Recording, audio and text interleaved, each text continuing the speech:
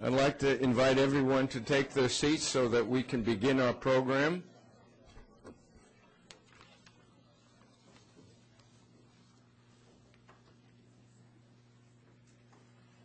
Good afternoon, everyone.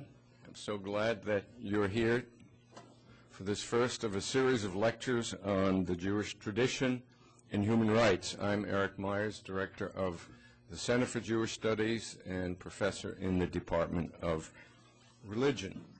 Welcome. This is the first lecture in a continuing series on human rights in the Jewish tradition that will stretch over a period of 2 years, culminating with the dedication of the Rubenstein Library's holdings on the papers and archives of Rabbi Abraham Joshua Heschel, noted Jewish theologian and civil rights activist. Together with Rabbi Marshall T. Meyer holdings, especially his papers regarding his opposition to the dirty war in Argentina and his human rights activities there in behalf of the wrongfully imprisoned and disappeared, this collection demonstrates more than words the nobility of the human spirit to act in behalf of others in need, even at the risk of their own lives. The organizers of this series believe that human rights is one of the core issues facing the world today, and by examining the Jewish tradition, we hope to show how it can inform and illuminate this important subject.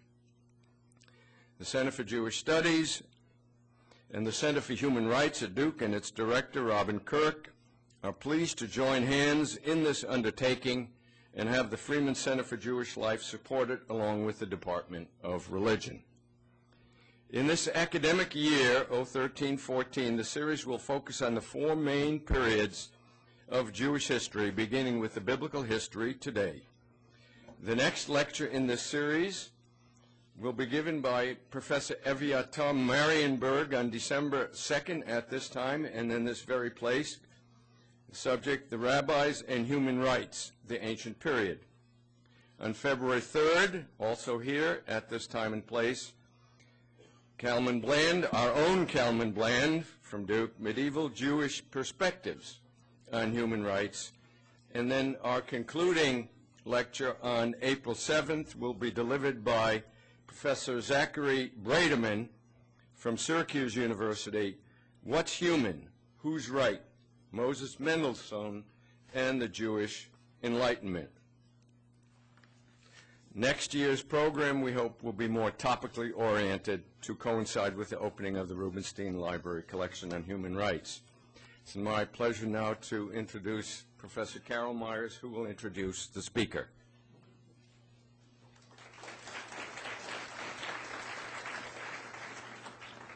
Thank you, Professor Eric Myers. It's a pleasure to introduce this speaker since he and I share some graduate training, although we didn't overlap. I'm a little bit younger than he is.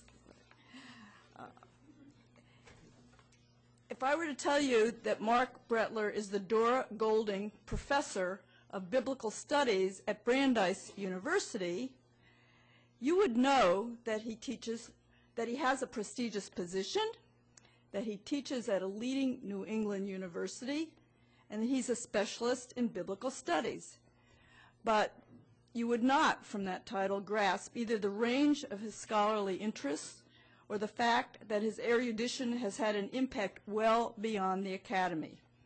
And I'll say a little more about those two features in a moment, but I first want to just give you a very, very brief overview of his distinguished career. Professor Brettler discovered academic biblical study in college at Brandeis, where he earned the BA magna cum laude and then stayed there for the MA and PhD, all 3 degrees in the Department of Near Eastern and Judaic Studies. He joined the faculty of Brandeis immediately upon receiving his doctorate in 1986, and he's taught there ever since, except for brief stints as a visiting professor at Middlebury College, Brown University, Yale University, and also the Hebrew University of Jerusalem. He's an extremely prolific scholar. He also finds time to be involved in civic and religious affairs, to be featured on radio and television programs discussing biblical subjects, and to serve on numerous editorial boards and university committees, and also to hold positions in several scholarly organizations. Now, those two features. First, the range of his scholarship. Here's just a sample. Professor Brettler has done pioneering work on the use of metaphor in the Hebrew Bible, with his book on God as King, on that metaphor, becoming a model for the study of biblical metaphors. He has also written several books and many articles exploring the nature of biblical texts as both historical and literary productions. He considers or tries to figure out what the biblical writers were interested in conveying when they wrote about the past, and how they use literary forms to shape their ideas and express their ideas. Professor Brettler has also written a grammar of biblical Hebrew, a very special kind of grammar. I don't think you're using it in your Hebrew classes here. It's one geared to students who begin their study of Hebrew by first learning modern Hebrew. And he has also written, I'm pleased to say, a number of articles on women and the Hebrew Bible, including one that I really like called On Becoming a Male Feminist Biblical Scholar. Professor Brettler's work is especially significant because of the second feature. It reaches far beyond the academy. He has written, co-written, or co-edited several highly acclaimed books that seek to bridge the gap between the discoveries of biblical scholarship and the needs of contemporary Bible readers and religious communities. And I think that attempting to bridge that gap is something that many of us think about and are facing. One of these books is an introductory text, How to Read the Bible, which has been published in Hebrew as well as in English and is used widely not only on campuses but in adult education. Another is his co-authored The Bible and the Believer, which shows how the Bible can be both a literary and historical text as well as sacred scripture. Then there are his co-edited works, including the Jewish Study Bible and most recently the Jewish Annotated New Testament, which he did with Professor A.J. Levine, whom probably many of you know if you're mostly first-year students, I don't know, but she spoke here last year. All these books are both erudite and highly readable, and they are also unfailingly sensitive to the religious sensibilities of the reader. And the same is true for the remarkable new website called The Torah, a Historical and Contextual Approach, also known as Torah.com. And Professor Brettler is the co-founder of that new website. So it's Professor Brettler's excellence in both scholarship and teaching that has earned him a number of awards and honors. Most recent is his election to the American Academy for Jewish Research, which is the oldest professional organization of Judaic studies in America. And this excellence in both scholarship and teaching is what prompted us to invite Professor Brettler to give today's lecture on the Hebrew Bible and human rights. Mark.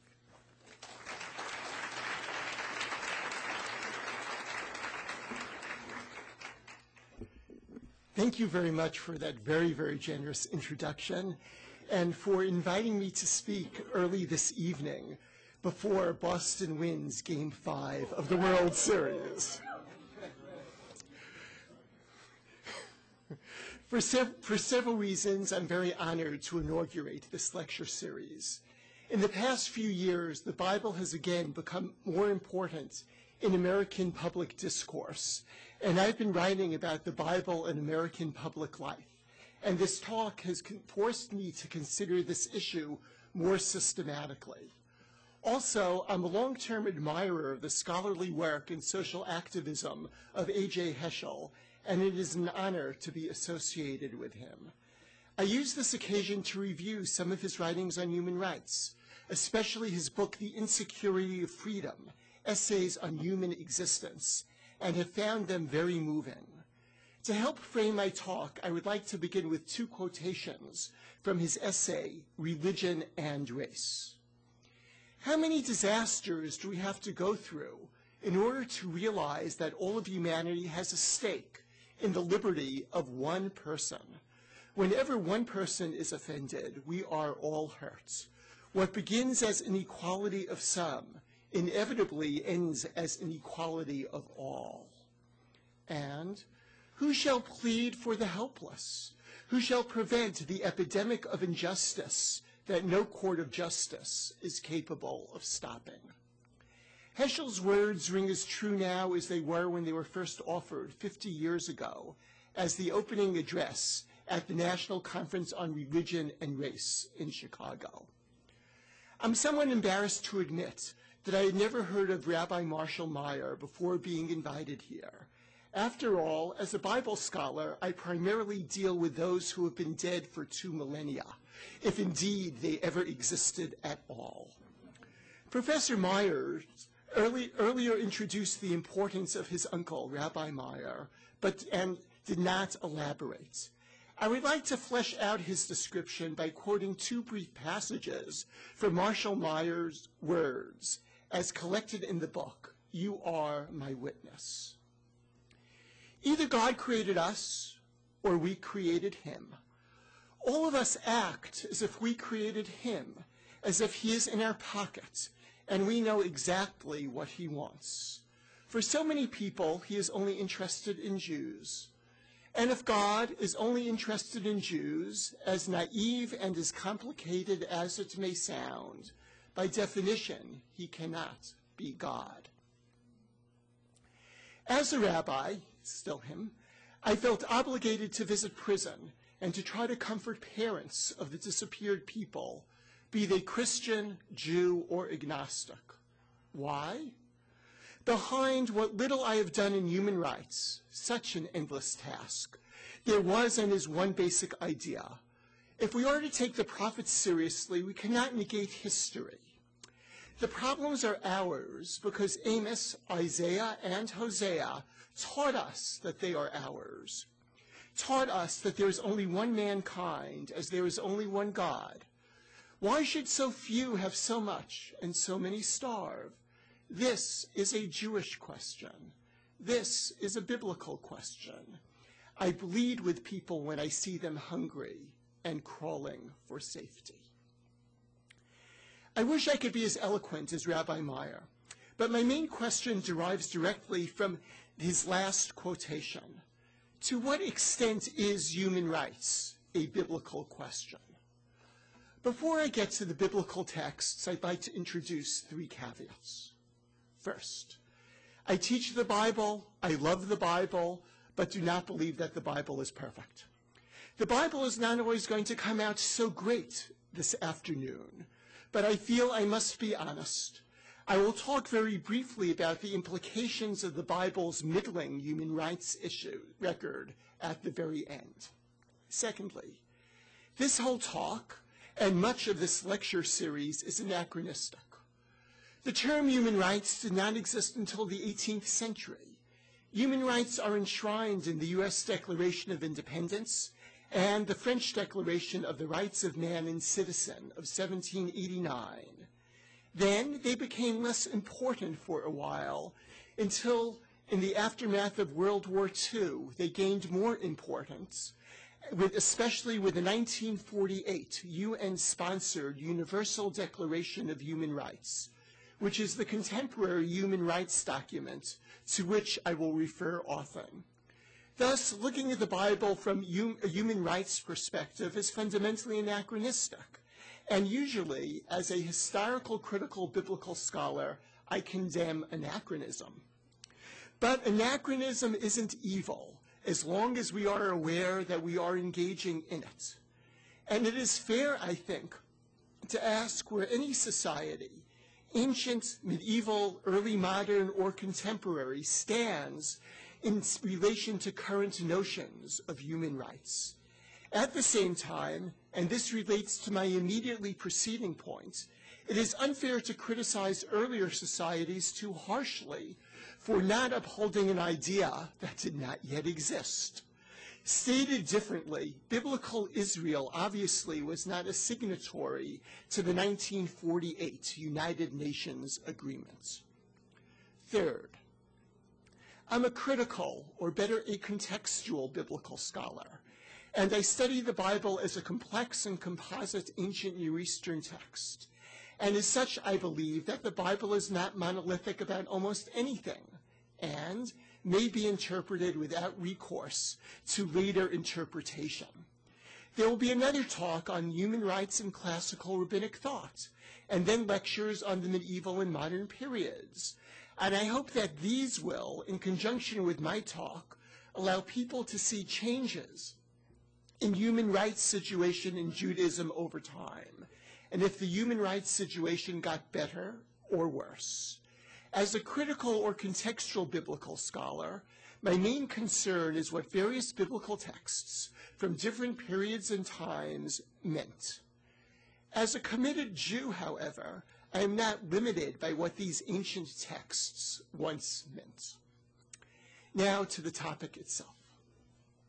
You might think that I should suffice with the impassioned remarks of Rabbis Heschel and Meyer about the prophets in civil rights and sit down, since the issue is settled. The Bible is the greatest advocate for human rights prior to 1776. But it is not so simple. The prophetic voice, or better, prophetic voices, are part of the biblical picture, but not the entire biblical picture. Texts such as Amos 5:24, V'yigal kamayim mishpat, utstaka kinachal etan. But let justice well up like water, righteousness like an unfailing stream, embedded in Martin Luther King's I Have a Dream speech, which we must celebrate on its 50th anniversary, are only a small part of the prophetic legacy. There are not many prophetic texts that are critical of the political social status quo. One biblical scholar estimates that at most, such passages, measured generously, comprise 11% of the prophetic corpus. We cannot say that they represent all prophecy, and certainly not the entire Hebrew Bible. In the words of that study, contrary to what is commonly thought, the ethics and morality of Israel's social behavior were not major concerns of these prophets. That study furthermore notes that only rarely did prophets do more than call these problems to people's attention. They rarely suggested how such problems might be mitigated. We must also remember that there are many countervailing prophetic texts as well, which do emphasize right, R-I-T-E, over right, R-I-G-H-T, to use the wordplay popularized by Shalom Spiegel. There is another problem, even more basic, in my taking such texts as Isaiah 5:24 or Isaiah 1, which I'll get to in a moment, as human right texts. As far as I can tell, the audience of all of these prophecies was Israelites, and these prophetic texts address behavior within the ancient Israelite community. For example, the famous Isaiah 1 text, which concludes most beautifully, "Wash yourselves clean, put your evil doings away from my sight, cease to do evil, learn to do good, devote yourself to justice, aid the wronged, uphold the rights of the orphan, defend the cause of the widow," is preceded by a section that discusses the lack of value of sacrifices, temple worship, prayer, and festivals that the Israelites engaged in. The theme of the passage is that such worship is worthless unless the Israelites properly treat their fellow Israelites. Stated differently, and this will become a crucial point later, Isaiah 1 is an Israelite rights text, not a human rights text. And I believe that the same is true of other prophetic texts as well. Since the issue of human rights is most often discussed in relation to the UN's Universal Declaration of Human Rights, I will focus on that document. Compared to the Bible, it is short, containing a preamble and 30 articles. Still, I need to be selective, and I hope that I am doing so in a fair way. My initial focus will be on slavery, in part because of the recent award-winning report from The Guardian and Observer in England that noted that there are approximately 30 million slaves now in the world, highlighting that this is a crucial contemporary human rights issue. The current movie, 10 Years a Slave, which I have not seen yet, has also put slavery back on our radar screen.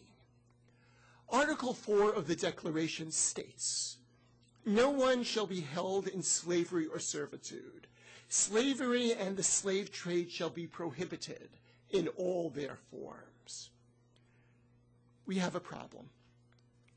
The Bible recognizes slavery to some extent of fellow Israelites and certainly of non-Israelites. Let me begin with Exodus 21, probably the Bible's earliest slave law. When you acquire a Hebrew slave, he shall serve you for 6 years. In the 7th year, he shall go free without payment.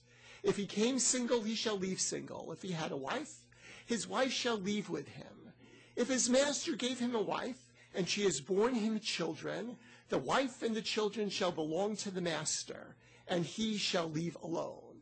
In other words, this purchased slave produces little slavelets who stay with the master.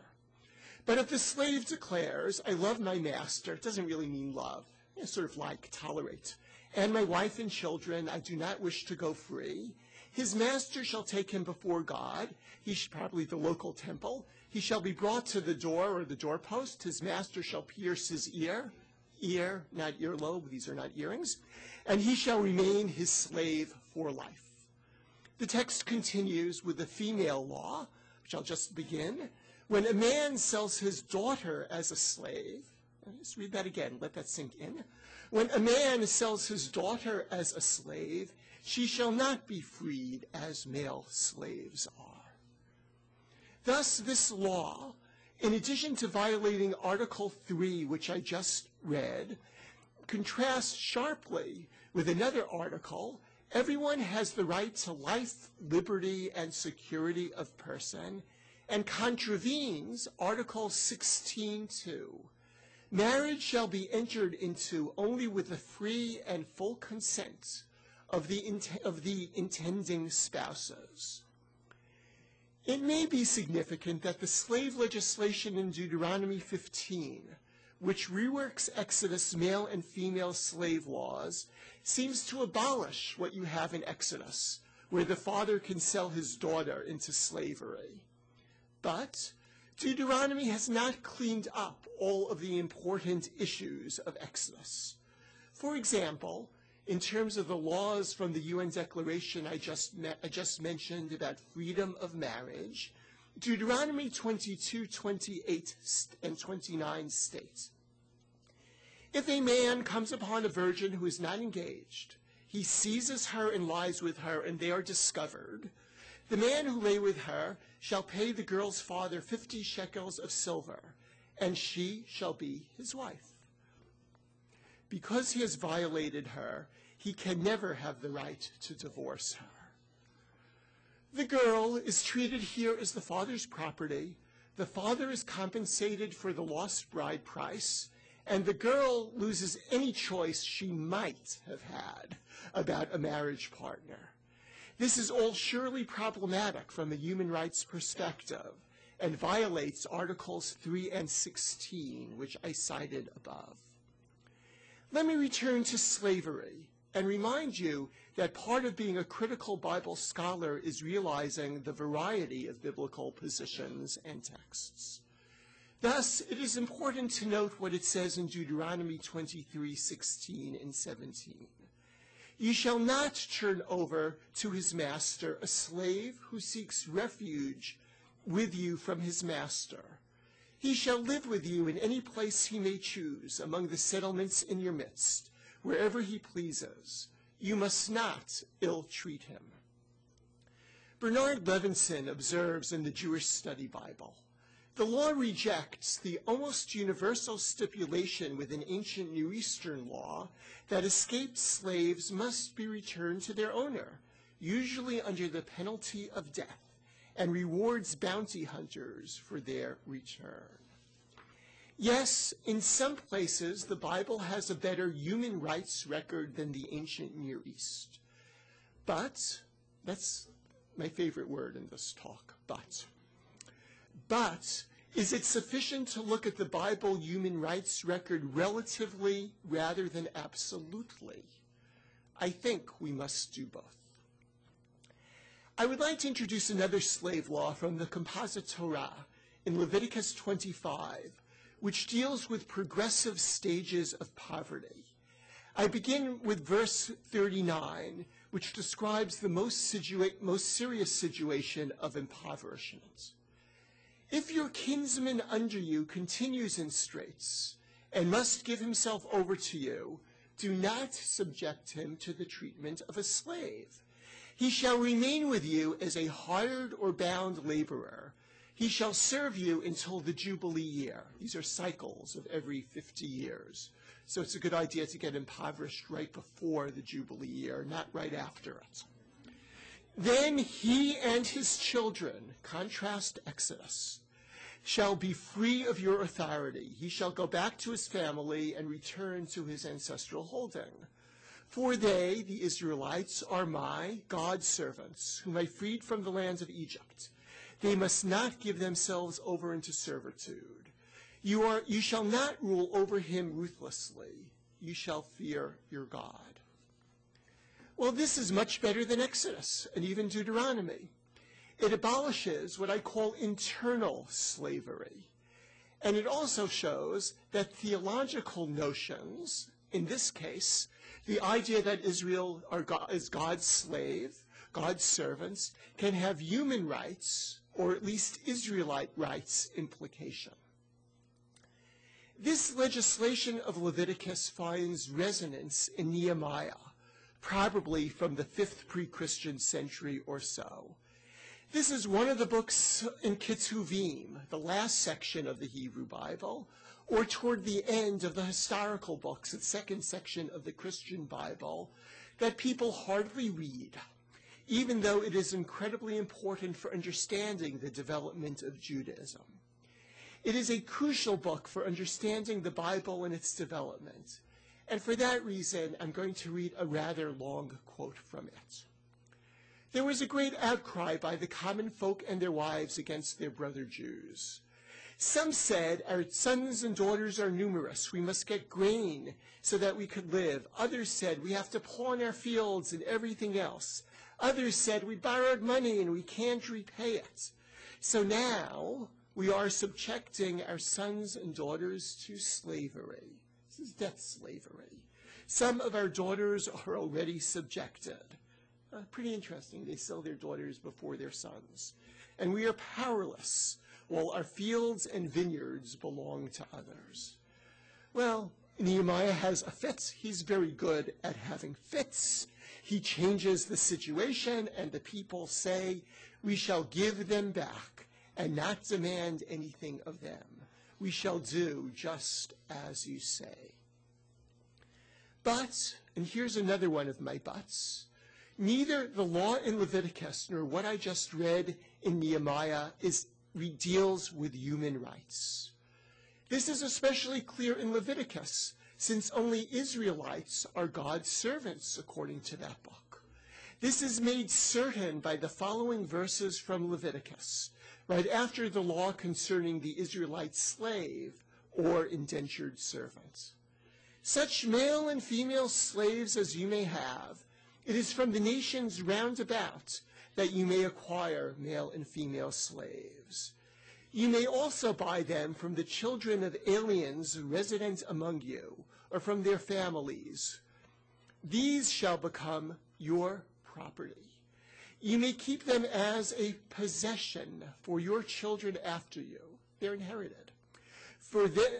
Such you may treat as slaves. But as for your Israelite kinsmen, no one shall rule ruthlessly over the other. You want to be ruthless? Get non-Israelite slaves. Thus, in terms of human rights, the record of the Bible concerning slavery is highly problematic. In terms of Israelite rights, it is mixed. Worst in Exodus, a bit better in Deuteronomy, and still better in the book of Leviticus, which seems to abolish that institution. But as the rest of that passage indicates, this is true for Israelites only, due to their special relationship between Israel and God. If I had more time, I would focus within Israel on men's versus women's rights. I would like to just note briefly here that men and women seem to have the same legal status as people. A woman who is murdered is a person, and a woman murderer is treated the same as a male murderer. Thus, the Bible is good in terms of the first part of Article 7. All are equal before the law and are entitled without any discrimination to equal protection of the law. But, and here I would like to acknowledge Professor Carol Myers for her path-breaking studies concerning women in ancient Israel. According to biblical legislation, men and women are certainly not equal in all ways. This brings me to Article 17. Everyone has the right to own property alone, as well as in association with others. Biblical Israel was highly problematic in this regard. Women could not own property according to most biblical texts. This stands behind the book of Ruth. So let me explain, because most people don't actually realize this. So the book opens with Naomi happily married. Actually, it's the preface to the book in some sense. Happily married to her husband Elimelech, living in the town of Bethlehem, which means the house of bread, where I imagine they have food, until the famine strikes. The whole family moves to Moab, and in Moab, their two children, Machlon and Kilion, marry Moabite women, and then all of the men's folk die. Elimelech dies, the two sons-in-law die, and then the famine is over, and it's time to return to the land. And most of the book of Ruth deals with the issue of how is Naomi going to get access to the field of her late husband, Elimelech. You would think, oh, she just can go back to Bethlehem. She knows where the field is, and she can claim the field. But now go back to the book, and you realize that the issue is she could only gain access to the field and the sustenance that it offers through some sort of male relative of her late husband, the Goel, the Redeemer. Women could not own property. Some of you might raise as an objection the case of the daughters of Tzlofchad mentioned at the end of the book of Numbers. Most people don't get up to chapter 27. I quote selectively. The daughters of Tzlofchad came forward. They stood before Moses and others and said, "Our father died in the wilderness. He was not one of the faction, Korach's faction, which banded together against the Lord." In other words, wasn't one of the really, really bad guys, but died for his own sin. That's a really interesting theology. In any case, and he left no sons. Let our father's name not be lost to his clan just because he has no son. Give us a holding among our father's kinsmen, the daughters are saying. Moses is flummoxed. This is less than a handful of cases where he doesn't know what to do. He brought their case before the Lord, and the Lord said to Moses, "The plea of Tzlofchad's daughter is just. You should give them a hereditary holding among their father's kinsmen, transfer their father's share to them." And if the story ended there, it would be wonderful. But a careful look at the continuation of the story makes clear that these daughters inherit exceptionally only as placeholders for one generation, so that their father's name may not be lost. They must, the story continues, marry men of their own clan, and the land reverts to these men. Thus, women did not typically own property in ancient Israel. I would like to turn from women, perhaps one type of other from the biblical perspective, to the more clear other, foreigners, and would like to highlight the most problematic Israelite human rights text. Ironically, it comes from Deuteronomy, which, as we have seen, sometimes improves the human and Israelite rights record of earlier sources, 2016 and following. This is within a context dealing with Israelites fighting wars. In the towns of the latter peoples, however, that'll be clarified in a second, which the Lord your God is giving you as heritage, you must not let a soul remain alive. Lo techayeh kol neshama. No, you must proscribe them. The Hebrew phrase is hacharem tacharimim. Cherem means to kill and dedicate to God. It is proscribe, P-R-O, not prescribe. You are not taking them to CVS, Walgreens, or Rite Aid. You are killing them. The Hittites and the Amorites, the Canaanites and the Perizzites, the Hivites and the Jebusites, as the Lord your God has commanded you, lest, it's my favorite biblical English word, lest, someone was just using a flashcards, pen, they lead you into doing all the abhorrent things that they have done for their gods, and you shall stand guilty before the Lord your God. Well, to let this sink in a little, let me give you a 21st century analogy of Deuteronomy. So, in the next town over, nice town, integrated in all sorts of ways. So, the family, Jewish, an observant Jewish and an observant Christian family live together. And the observant Jewish boy, Chaim Yitzchak, plays very nicely at Christina's house, and vice versa. At least until early December. Then Chaim Yitzchak's parents have several options. They can say, well, you know what, let's have a nice talk with Chaim Yitzchak about multicultural America. He will surely understand at age 5 what this is all about. Or, yet another option is they can say, okay, we do not really want Chaim Yitzchak playing with Christina under the Christmas tree.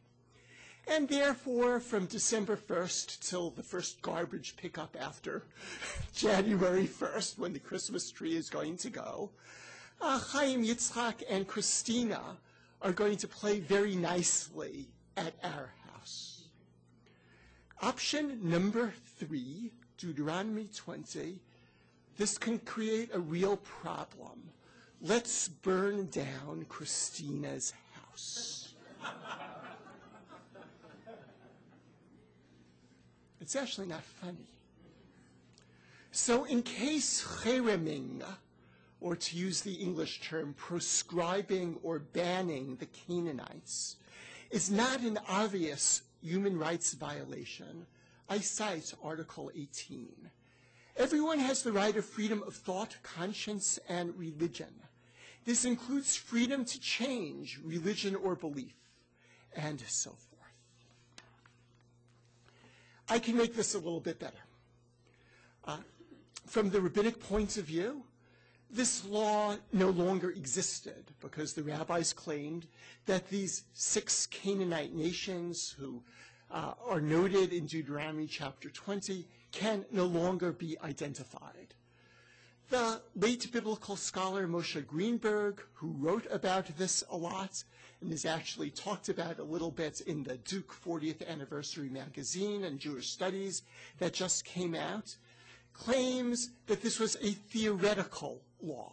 In other words, that it was never really applied and was written in the book of Deuteronomy also, as the rabbis claim, after these nations no longer exist. As a critical scholar, I would say that this law only appears in one of the four main sources of the Torah. But still, it is there, and the book of Joshua describes how it was applied against the city of Jericho, and the book of Samuel also describes how it was applied against the Amalekites. Thus, I can only use the word horrific to describe this law. But, and this is typical of critical or contextual biblical studies, there are other biblical voices as well.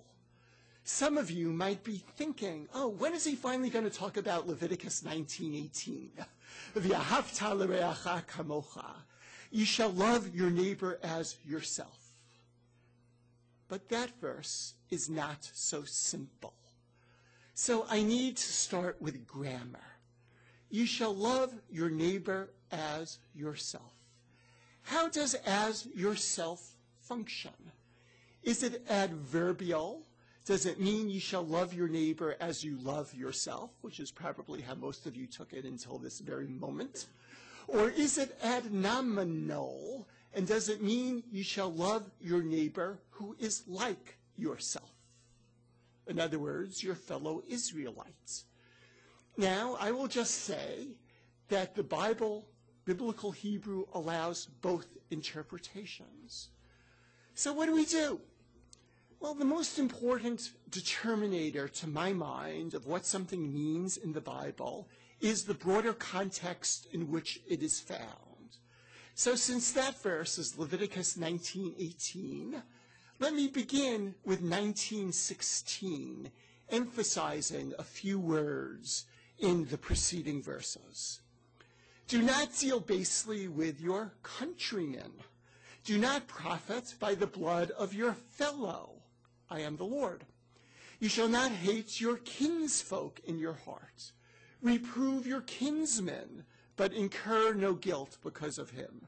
You shall not take vengeance or bear a grudge against your countrymen. Now, love your fellow as yourself. I am the Lord. Thus, 19:18, based on the context and the other synonyms to like yourself, countrymen, fellow kinsfolk, kinsmen, suggests that this law in its original context only refers to the ancient Israelites. But keep reading the chapter. Verses 33 to 34 of Leviticus 19 note, when a stranger, here the Hebrew word is ger, which in rabbinic Hebrew means a convert. It never has that meaning in biblical Hebrew. It's always a stranger, someone not of your own ethnicity and religious group. Those two notions were very tightly connected in the ancient world throughout all of my period. And what this is really dealing with is somebody who's living in your territory temporarily, as far as we know. It's not like ancient Israel was Durham, and everybody would come to Durham to retire, even if you're not from there.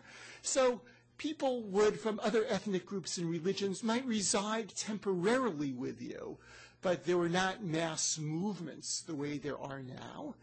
So when a ger, a stranger, resides with you in your land, you shall not wrong him. The stranger who resides with you shall be as one of your citizens. You shall love him as yourself. For you were strangers in the land of Egypt. I am the Lord your God. So human rights and foreigners depend on which Torah source we are discussing.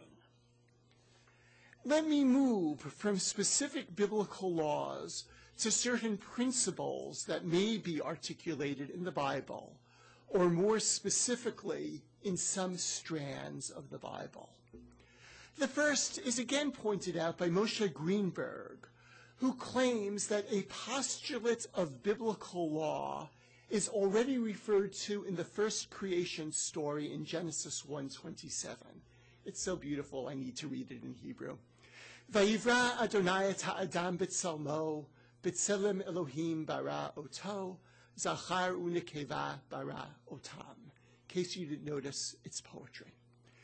God created person in his image. In the image of God did he create it. Male and female did he create them. And Greenberg points out the related verse in 9:6, which you also have to listen to in poetry, because it is the best Hebrew example of what is called a chiasm, an ABCCBA structure. A chiasm is a fancier word for palindrome. Shofech dam I'll read the beginning twice so you can hear it. Shofech dam ha'adam ba'adam damo yishafech. Shofech dam ha'adam ba'adam damo yishafech. Ki b'tzelem Elohim asa et ha'adam. And I'm going to give you two slightly different translations, but the difference is significant, though I'm not going to get to it. Whoever sheds the blood of man, by man shall his blood be shed. For in his image did God make man. Or, whoever now sheds human blood, for that human blood shall his blood be shed. The earlier translation was by man. This is, for that human blood shall his blood be shed. For in God's image he made humankind. This is a human rights, not just an Israelite rights principle. After all, it precedes the choosing of Abraham and concerns all people. It is close to the preamble of the UN Declaration and Article 1, which suggests all human beings are born free and equal in dignity and rights. Here is another general human rights principle found in the Bible. In a tantalizing book, Inventing Human Rights, A History, Lynn Hunt, a distinguished historian from UCLA, suggests that new ideas concerning empathy were responsible for the human rights boom in the 18th century, and even connects human rights and empathy to the development of the novel in that period. Because in the novel, you get to understand the other in a sympathetic way. In relation to this, I'd like to point to three legal traditions which cut across the three large legal corpora within the Hebrew Bible, all of which emphasize empathy. Exodus. You shall not wrong a stranger or oppress him, for you were strangers in the land of Egypt. Leviticus, we saw this. The stranger who resides with you shall be like one of your citizens. Love him as yourself, for you were strangers in the land of Egypt. Deuteronomy, you too must befriend the stranger, for you were strangers in the land of Egypt. Unfortunately, this principle of empathy was not always carried out in ancient Israelite legislation.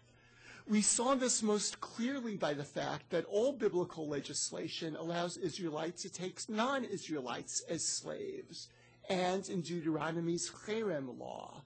But it is important to note that the empathic principle does exist, even if it is not well implemented. Biblical books usually end on a positive note. I would like to follow their example.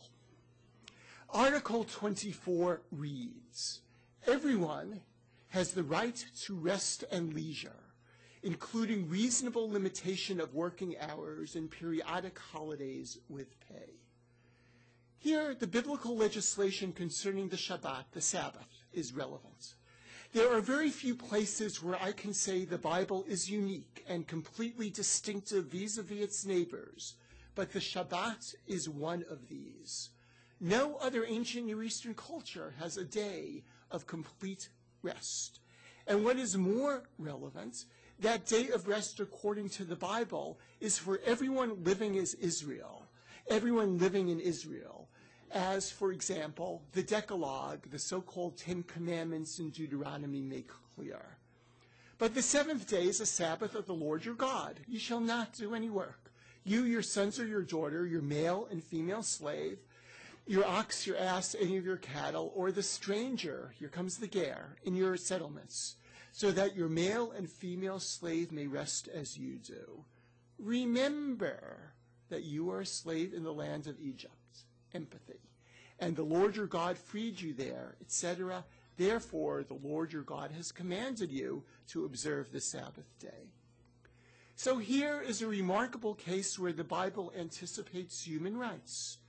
I do not believe that it counters or compensates for the problematic cases, but it is nevertheless worthy of attention, especially since it is uniquely biblical. Let me cite another such set of cases related to Article 25.1 of the UN Declaration and directly relevant to current events. Everyone has the right to a standard of living adequate for health and well-being of himself and his family, including food, clothing, housing, and medical care, and necessary social services, and the right to security in the event of unemployment, sickness, disability, widowhood, old age, or other lack of livelihood in circumstances beyond his control. Here, too, the Bible has an especially good record that is unique in the ancient Near East. I am referring to the laws related to gleaning and other matters that are found in Leviticus and Deuteronomy and that serve as the basis for the middle of the book of Ruth. Leviticus 19:9. When you reap the harvest of your land, you shall not reap all the way to the edges of your field, or gather the gleanings of your harvest. You shall not pick your vineyard bare, or gather the fallen fruit of your vineyard. You shall leave them for the poor and the stranger, the ger. I am the Lord your God. This law is so important that Leviticus repeats it several chapters later, after the Shavuot festival, when it was seasonally most appropriate. The late Jacob Milgram, the Leviticus expert, polemicizing against the idea that only the prophets cared, reminds us, I quote, "It should not be forgotten that concerns for the underprivileged, the poor, the widow, the orphan, the alien, is consistently reiterated throughout Scripture. The prophets repeatedly railed against neglect and exploitation." That's a bit of an exaggeration. What is sometimes forgotten is that concern for the exploited is equally characteristic of the Torah literature in all its sources.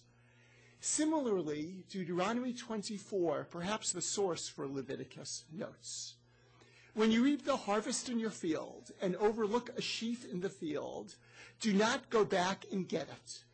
It shall go to the stranger, the ger, the fatherless, and the widow, in order that the Lord your God may bless you in all your undertakings. When you beat down the fruit of your olive trees, do not go over them again." This is really, I've actually seen this. This is the way you get olives off trees. You take big sticks, you beat, and you only get no do-overs. You get to do it only once. Why? That shall go, what remains on the tree, to the stranger, the fatherless, and the widow. Similarly for the grapevine, "And remember that you were slaves in Egypt. Therefore do I enjoin you to observe this commandment." Empathy and human rights. These pieces of legislation are, as one commentator puts it, not voluntary almsgiving, but recognize, as does the UN Declaration, the special needs of the needy. I would like to repeat what I said earlier. This is unique legislation. But since I am a biblical scholar who likes to hear the many different voices of the Bible, we cannot generalize from these wonderful passages to the entire Hebrew Bible. And I continue to say, sadly but honestly, that the biblical human rights record is mixed. Before concluding, I'd like to return to the book of Amos, which I began with. It's the verse quoted by Martin Luther King. Earlier, I claimed that its call in chapter 5 for justice was addressed toward an internal Israelite audience, and it is thus really related to Israelite rights, not human rights. In fairness, I'd like to note now that this is counterbalanced by a clear human rights